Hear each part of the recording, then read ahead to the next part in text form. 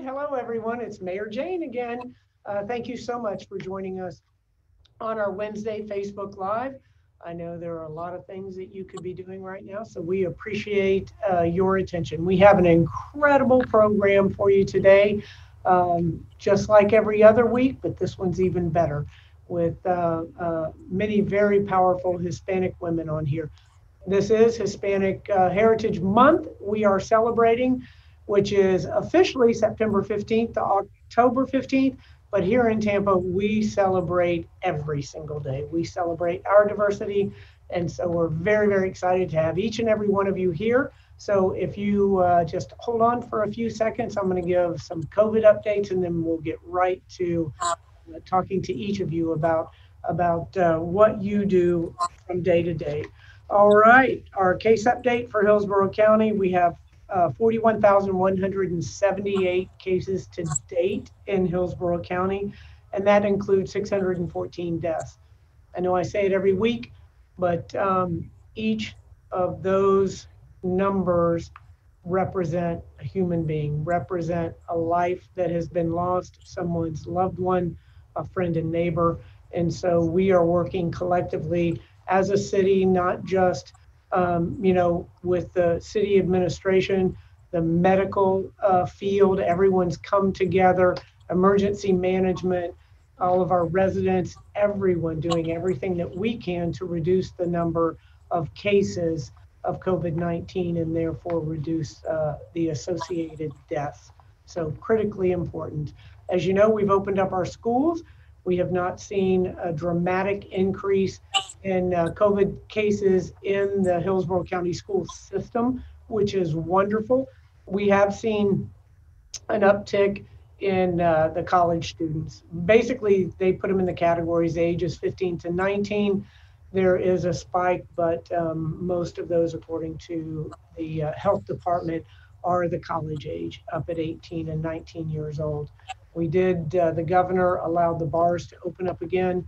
And while I know that bars make up a large number of our successful small businesses in the city of Tampa, and I understand that everybody's going through difficult times, I think that opening the bars is a mistake. We saw a huge spike when they were opened a couple of months ago and had to close down. Took us about 4 months to level those cases back out. And so we'll see what happens this time. We have law enforcement checking on all the bars every evening to ensure that they are following the rules of wearing masks and everyone sitting and 6-foot distance separation when possible. But anyway, we're working, doing everything that we can to help out our small businesses. The CARES funding that the county received is available for our small and large businesses. So please visit Hillsborough County's website and see how you can apply for those relief programs. Very important. We are still have our program Lift Up Local. And now that we are going through this dramatic cold front where we are down in the mid 70s some mornings, I mean, we're all breaking out our coats on that one. But we're going to look to opening up, going back to the parklets and blocking off some of the streets and those kind of things so that we can allow our restaurants and retail to serve more customers in a very, very safe manner. So very excited. We're continuing forward with planning for the Super Bowl. It will look different, but we're going to have that. And as I have stated all along, we're going to be the first city in the nation that not only wins the Super Bowl trophy in our own backyard, but at the same time, we're going to win the Stanley Cup, go Bolts, and we're going to win the World Series. So we have some exciting things going on around here. There's no doubt about that. So again, working very hard to reduce the number of COVID-19 cases and get back up on our feet economically here in our community. We are blessed to live in Tampa, to live in the Tampa Bay area, the greatest place in the nation. But individuals, despite what's going on in the world today, businesses, organizations, families still want to move to the Tampa Bay area. So we are blessed in that fashion. Any information that you need, it's on our website. So go to tampagov.net Anything you need to know about COVID-19, we're still in hurricane season. Anything that you need to know about planning and preparing for the storm season is in there as well. And a lot of information on a lot of different programs that we have up and running now in the city of Tampa. So please visit tampagov.net for all the information that you may want and some information that you may not want, but you'll find very, very interesting. All right, we have a full slate of guests today, as you can see. So instead of reading everybody's biography, because then the program would be over by the time I finished with all of your accomplishments, all right? So I'll just introduce everybody by name and title, and then we'll get right into the conversations, and you guys can share all of the wonderful things that you're doing in our community. So we have Margie Nichols, a CPA with the Altura Group, Monica Martino Angel, Cure Kids Cancer Now Foundation, and I just rode with some pediatric cancer patients on the water taxi on Saturday. We really had a great time. Wonderful young kids. Diana Walker, who is the president of the Hispanic Professional Women's Association. Janice Burgos, the founder of Paint Network, and Mercedes Young, CEO of Vivid Consulting Group. So welcome, ladies. Very excited that you're here and sharing your time with us. All right, let's start with Diana. What is HPWA's mission? Well, first of all, thank you for the invite. HPWA has been in the Tampa Bay area for the past 30 years, so we're excited to be celebrating those 30 years. And our mission is to enhance the image of professional Hispanic women, and we do that by professional development, personal development, and giving back to our community through our mentoring and scholarship program. Excellent. That is wonderful. You need everybody needs those mentors. When I was in the police department, I was there for 31 years, and my mentors were always men, which is fine. But it's always nice to see individuals successful that you really feel understand your life and your journey. Okay, how is your organization celebrating Hispanic Heritage Month? We're doing that through our mentorship program and just highlighting the amazing influential women that we have that are members of the organization that are giving back. Right now, we're in the process of accepting applications for the mentorship program, which will kick off right when Hispanic Heritage Month celebration ends, which is October 15th. So if you know of any high school seniors or any college students, definitely send them our way. Okay, good. Yes, we have a lot of programs in the high schools, and so that's wonderful. So tell us how the mentorship program works. How do you match, and then exactly how does that work out? Yeah, so the mentees can access the application on our website, and then we try to pair them best as we can by industry, whatever their major may be. And we kick off on October 15th, and that goes until April 15th. And then they also have the opportunity to apply for a scholarship at the end. So, for example, last year we had 22 mentees participate in the program, and out of those 22, 10 of them applied and received scholarships. Oh, wow. That's wonderful. Excellent, excellent. Okay, so give us is it on there? Give us your website so that people can look on there and understand the organization and whatever it is, however they want to get in contact with you. Of course, they can visit our website at www.hpwatampa.org, or they can follow us on our social media, and our handle is HPWA Tampa. Excellent. Excellent. Thank you so much, Diana. Thank you. All right. Janice, in what ways does the Paint Network differ from other networking events for minority women or just women in general? Thank you again for having me, Mayor Jane Castor. So the Paint Network is interesting and unique in the fact that we really hone in and focus on 3 parts of an entrepreneur journey. So when women come to a Paint Network event, they are learning, one, about resources, tools, and mentorship. So we invite subject matter experts to come and share their knowledge and share tools and resources to young minority women. The second is that we promote networking, and so we have a networking hour where all guests who attend the Paint Network events for free get to advertise their product or service. Um, Sorry about that, get to advertise their product or service with us. And so I think it's very special that people who attend the Paint Network events go with the intention of supporting another woman.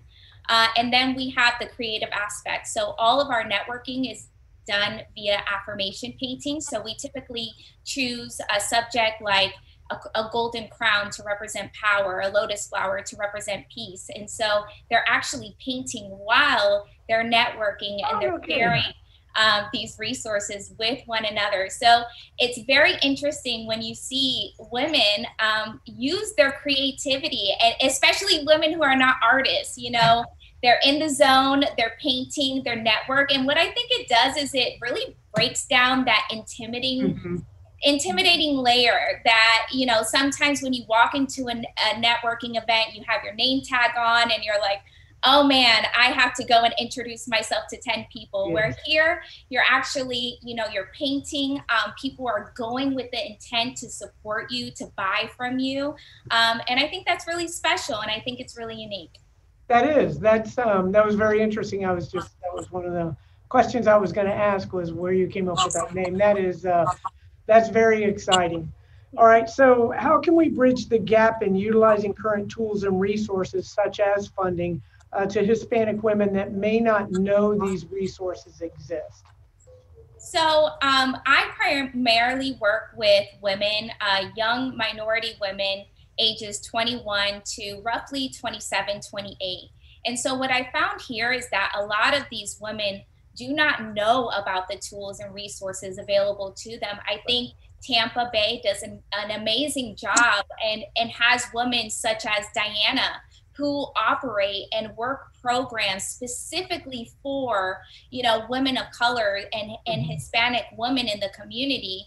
And so what I try to do is I try to bring on mentors, subject matter experts, people like Diana, to attend my events, to be able to kind of bridge that gap between a beginner's level entrepreneur, where it's kind of the formation of the dream. So a lot of the women who attend my events have either just started or just have a dream, and they're looking for a community who are going to help them be inspired. They're going to help them connect with other like-minded women to say, hey, I'm going to hold your hand every step of the way, and these are the doors that I plan to open for you. And I think that that's really special because there are so many Latinas and Hispanics in general who don't have that type of mentorships, who don't have fathers and mothers who already own businesses or who have already been presidents of Fortune 500 companies. So they're looking for someone to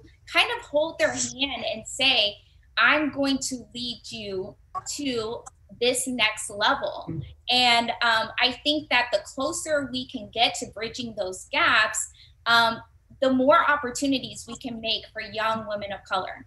Yes, without a doubt. Oh my gosh, you just said it perfectly. That is, and you know, to have somebody who has been through that, as you say, they've walked that path before, and they can assist in helping you not make the same mistakes that they made. Because last week there was an entrepreneur on the show, and we focused a lot on how much you learn from your mistakes. You learn so much more from mistakes than you do from success, and then how you can apply that. And so to have somebody that has already gone as a mentor, that has already gone through that, is incredibly important. And then also for women in general, you know, quite often women just don't have that confidence in their ability. You know, I always joke about this study that says if a particular job entails 5 skills, men will have 1 or 2 and apply for it, and women will get 6 or 7 and say, I'm still not ready. So, you know, that's just sort of, we need to build that confidence among ourselves, and then also help, help build those businesses and that creativity to inspire that through mentoring. So that's wonderful. And then if you get to throw in painting, Well, I'm thank you, Mayor Jane Castor, for bringing up that point. I actually wanted to touch on that because even with a lot of the women who attend my events, even if they do know of organizations, they count themselves out. And that's really important that we understand that it's not just about shoving, you know, a piece of paper in front of them. It's not just about, oh, well, haven't you looked at the Tampa Bay website? Because it's not that. They see it or they'll hear about it, but you know what? They don't think they qualify, or they don't think their idea is good enough. And that is the specific gap that I'm looking to bridge in bringing on people who are going to take their ideas to the next level and to say, you do, you know, deserve a seat at the table. You do qualify for these resources. And so, you know, the gap between myself and then again, Diana, who does so many amazing things, they are often surprised when they learn that they do qualify and they can apply for these types of assistance and resources. Yes, without a doubt. That is absolutely wonderful. All right, Margie, what's the first thing you would advise a woman to do when becoming an entrepreneur? Thank you for having me here today. I really appreciate it. I'm amongst strong women, so I'm very excited to be able to speak with them about this. The first advice I would have would be to have the right mindset. You have to know that you're a business owner. There's responsibilities that comes with that. And the way that you can get all that done is having a great support system. I personally have belonged to HPWA. I am a member there. I'm a past president as well. And I definitely listen to videos. We need that confidence. We need to be reminded every single moment of what we can do. And it's very important to have that. I also recommend mastermind workshops, and then treating your business as a business, as what it is. It's if you treat something as a hobby and don't take it seriously, I don't care how big or small this business is, that's what you're going to have, a hobby. So a respect to what you're doing, to be able to tell yourself, a great job you're doing. We lack that achievement part, that when you want to celebrate things that you have done, your accomplishments, we take them for granted a lot. We feel like, that's not good enough. We can do more. And yes, we can do more, but all these little steps is what gets us to that other level. And we definitely have to recognize that. So the right mindset and great support system it's one of the first things I would love for someone to take it to heart and work for building their business. That's great. And give us a little bit about your entrepreneurial journey and really what that experience has taught you. Clearly, it's taught you to take it very seriously and put, your all into it. But tell us a little bit about that journey.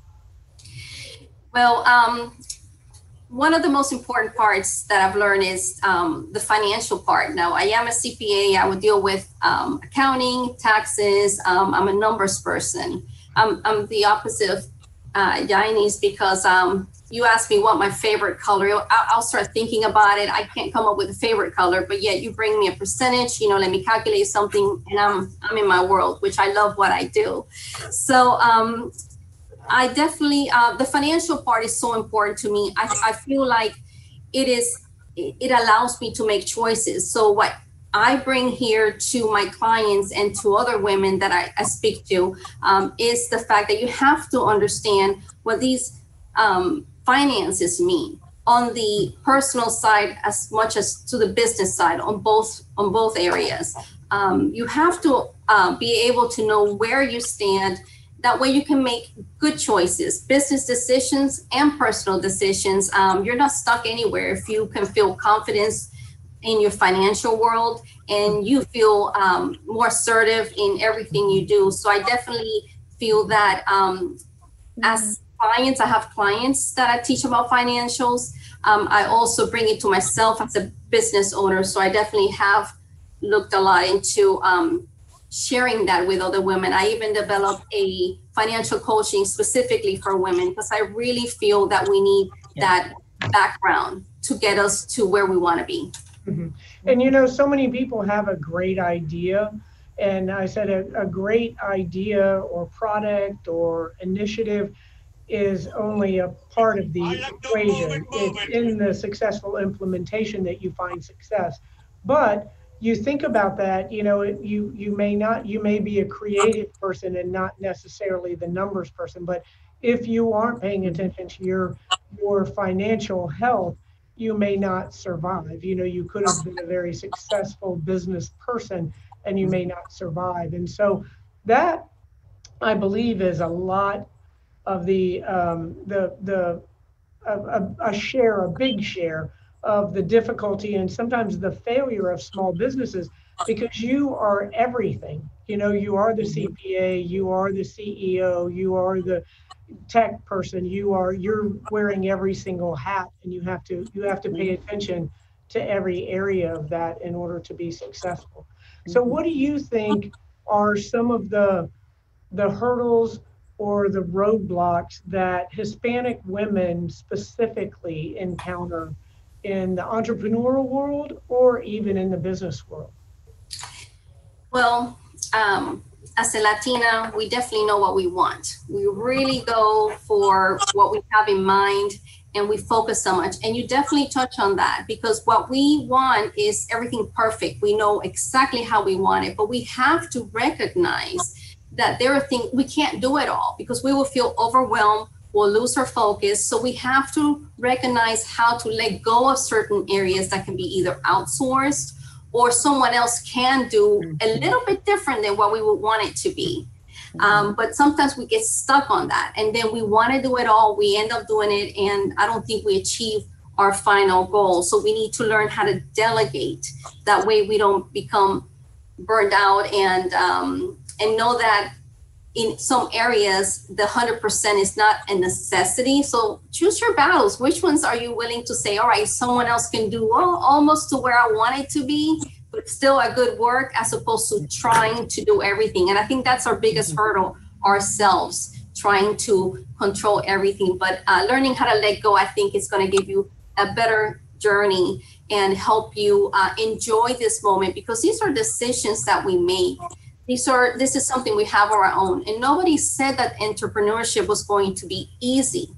It is not, actually. It's just that we get to do it the way we want to, and bring whatever message we have and our mission and our passion into what we do. So that's where it is. Ourselves, we have to learn how to let go. That is excellent advice, because it's oftentimes it's very difficult to delegate, because no one can do it as well as you can do it. But you have to make those decisions, and an effective delegator quite often is successful in business. And it doesn't mean that you give it away, that task, and it's done. You have to ensure it's done appropriately, but you do have to, and then that's a way to empower future generations and have other individuals learn as well. And that's a piece of advice that I have always given is expose yourself, take these opportunities, take advantage of any opportunity that is presented to you. And when you, even if you're joining HPWA, you know, run for one of the committees, run for presidency, take those leadership roles. And then also, whatever company that you may work in before you break out on your own, learn every single role that there is to learn in there. Absolutely. So I think that's very important. It's just, you know, you have to throw yourself out there. And again, you learn more quite often from mistakes than you do from successes. All right, Monica, tell us why you started the Cure Kids Cancer Now Foundation and what the mission is. Sure, thank you. So first of all, thank you for saying it properly. I know it's a bit of a mouthful, but we figured we'd put the mission right in the name. So our goal is to cure kids cancer now, right now, and give you things that you can do right now. It is a problem that obviously we all know exists. There's 50,000 kids in treatment in this country alone for cancer right now. 250 kids are going to die every single day from childhood cancer or its treatment. So oftentimes people want to do something to help, right? But it's, what can I do? Oh, I don't know how to help or something like that. So we decided we would give you options of things you can do right now. So that's why we named it that way, Cure Kids Cancer Now. Our primary goal is to fund the deadliest forms of childhood cancer, and those are the brain cancers that affect babies. Oh, I didn't get that. I like, that's okay. I've got if Dessa the office dog was in here, every once in a while I just get like thrown. She just runs and does like these linebacker blocks on me. So we love dogs around here. Okay, people don't think of a nonprofit founder as an entrepreneur, but it's a startup just like any other startup, right?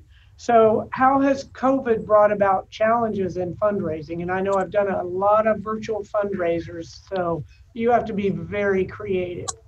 Indeed, you do. And I think Margie hit the nail on the head of having to be all things to all people, right? So certainly in starting the foundation, it was very much, how do you build a website? Who do you call for this? And how do you, and thankfully we were surrounded by a lot of people. And I think that is one of the biggest benefits of being Cuban Sicilian, is that we have people for days, and people who show up, and people who will help and volunteer their time and those kinds of things. One of the other things that both my parents really taught me was build the well before you're thirsty. So in this moment, it's not as challenging to go and ask for funds or things like that, because those relationships have already been built, that reputation's already been built. And so it is a bit harder because of the things that we can't do, but those relationships are still there. And I think one thing that COVID has done has really inspired people to break down silos and barriers. And that's something we've been trying to do for years now, and really push these things through. So we partner with other foundations to accomplish our goals. We are not worried about having our name on anything. We just want to cure kids' cancer now. So now that we're seeing kind of this progress that's being made with COVID, people are seeing that really it is possible to actually do these things that sometimes felt impossible, or we were convinced were impossible, so let's not bother doing it.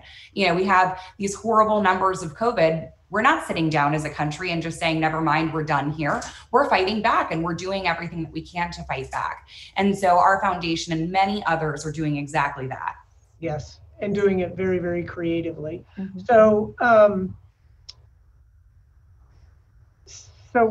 tell us that this is Hispanic Heritage Month. So it's a big month for you and your foundation as well. So talk about why this is a really big month for you.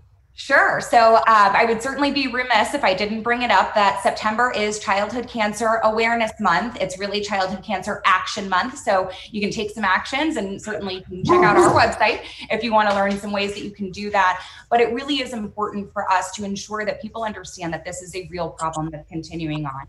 This is not something that was caused by, moms feeding kids their Pop-Tarts or something. More often than not, childhood cancers are genetic, and that's where they come from. It was not because of anybody making a mistake. Unfortunately, though, the treatments that are available for children are almost exclusively adult treatments that have been watered down for kids. That's just the truth of that. And for those of us who have kids, you can't even give your child an adult Tylenol, but we can give them adult chemotherapy and just dose it down. But their little bodies aren't built for that. So during the month of September in particular, we wear gold, we talk about our kids, we highlight their journeys, regardless of how those journeys may have ended or if they're still going. We highlight those children and their bravery, and we fight on their behalf. Oh, that's wonderful. That is wonderful. We lit our city hall up. So I think I know. Thank you. Okay. Since funding the deadliest forms of childhood cancer is your top priority, is there a difference for survival in Hispanic children? Unfortunately, yes. So there had been studies done for a while that basically claimed that the reason why children of color and Hispanic children were dying more frequently was because of the kinds of cancer that they were getting. That's been debunked now. That's just not true. Even if we look at the most survivable forms of childhood cancer, children of color and Hispanic children are dying at a higher rate. And that is unacceptable. So one of the things that we do when we are talking to Congress is we try to address those disparities as best we can and ensure that that just does not remain true. Oh, no kidding. Oh my gosh. That's that just breaks my heart. Yes. I appreciate, thank you for all that you do, and we should all do everything we can to stomp out cancer right now, but specifically for young children too. So, and they're so resilient. So one of the little boys I spent Saturday with was Ryan, and he was 7. I was talking to his parents, and his dad says, all of his friends and coworkers always say, "How's Ryan?" He goes, "Ryan's a 7-year-old. He's fine. Look at him, his energy and everything." He goes, and then when they ask me how I'm doing, he goes, "I have to walk away." So kids are so strong, and Yes. but still, just the unfairness of it all really is what is so striking. All right, Mercedes Young, thank Hey. you for joining. We got you here. So tell us Yeah. about your consulting group. I ran and Margie, you may want to like plug your ears right now because my kids lost me in math in like 4th grade. But I started my own consulting business when I retired as a police officer, and that's tough, going out Yes. there on your own. So tell us about your consulting business, what the focus is, and really, just how you've been doing. First of all, thank you so much for inviting me. And I tell you that I travel literally around the world. I just got back from Africa and the Middle East, and you are the best mayor. You Well, are thank like you. by far because you are reachable. I just for the because this is girls. I was just in the streets sending just giving away hand sanitizers and masks 2 weeks ago in St. Pete because the chief of police over there know me like Mercedes, we're gonna be doing this in the streets. Can you donate something? I say I'll come and I'll be and literally I was in the streets with a suit, a black suit. Oh, And I don't know how you do it because I've seen you with a 3-piece suit and the heat with dirt, and you just keep it so cool. And the yeah, drip of soap was going in the back of my back yeah, and down your kept back. going down. And I'm like, oh Jesus, they're gonna think I'm peeing on myself. It was horrible. That's But I see hilarious. you partying. I see Yeah, you out there everywhere. And I on will the tell you airplane. this. We've been everywhere. I mention your name everywhere I went, and I will tell you why. Because mayors were like trying to reach God. They were untouchable people, but you are like the people's people. So There I you do go. appreciate who you are really from the core. I Well, don't know I how much you get paid, but I hope it's enough. I tell you that. never enough. That's why you don't do it for the pay. You do it so Jeez, you you can got to serve do it your because it's your community. call and your That's passion. right. But what we do in Vivid Consulting Group, and thank you for the opportunity because I'm going to share some of the things that some of us probably go through. I just launched my first book 3 weeks ago, and you can find it in Amazon, Prosperity Through Service. And the reason why I felt the urgency to write this book, it was within me in 5 weeks, was because in Vivid Consulting Group, we started providing services in civil engineering, land surveying, and safety supply. And the focus was always land surveying and civil engineering, which you guys know that in construction, it's tough to compete with the big companies, your HNTBs, your Jacobs. But more than anything, as a woman who doesn't have the licenses, because I'm not an engineer nor a PSM, but I went for it because I realized that they were lacking the building the relationships to get the contracts and the marketing and business development. And that's my niche. I've been doing it for years. So with that said, it was my baby, just like probably everybody here. To you is your city, to the rest of the ladies here that I know all of them. Yay! It's our babies. We carry it dearly. We sleep with it. We wake up just like a baby. That's what we do. And always hoping that one day it can change its own clothes, right? Right. So, and I gave myself a goal. I say, if I get to 4 years and I'm not making the money that I wanted to make, I'm going to look else. I'm going to do something else. I'm going to have to pivot. Little did I know that the moment came with the COVID-19. And I was already thinking around January, I really need to pivot, but I've always been in service in organizations. You all know that I'm in 5 national organizations, but I don't pay membership. I'm in the boards. I mean, I always want to make sure that I am at the decision making table. I wanted to be the ears for the other people that don't get to be at the table. So I stand for them. That's why I'm on these organizations, because I know what's going on in my city, in my country, and I can go ahead and be that voice. And then on top of that, I'm bilingual, so I can no actually trilingual because my crazy voice is better. It's the best voice. That's the real Nobody voice, wants to hear that one. right? But anyway, so with that said, I went through so much learning the ropes and falling and getting up, and how do you get this certification, and who's the right people to talk to, and how do I protect myself. And I will tell you guys that the last one, how do I protect myself, cost me to write my book. I lost a $3 million contract that I worked for 2 years in one email from the right person to the wrong group. And if I would have had a letter of intent, as simple as a letter of intent, that would have never taken place. But because of the associations where I served, they all stood up for me, and I was compensated a settlement, because I tell them I'm not going to let it go, because it wasn't for me. It was for Janice, for Monica. Hey, lady, how are you? My Brazilian representation. And for Margie, it was for all of us. I told them this is going to be the last time that you are going to do this to a woman-owned company. If you don't ever do it again, I want to make sure you remember me. And I made sure of that.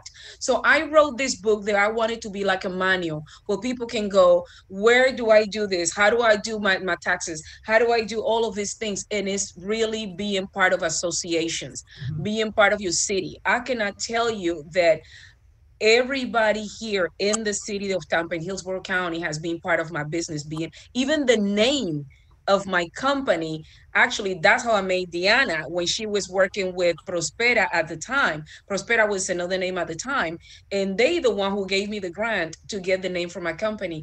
All of those things that we need to create our organization are there. But if you just come up with this great idea, I get up in the morning, who do you bump into? Who do you talk to? And then on top of that, being a woman, and then being always, I can tell you in the last 3 months, I need a girlfriend shower. I've been with nothing but men's and dudes and hairy people, and I just want to be with women. I'm telling you the truth.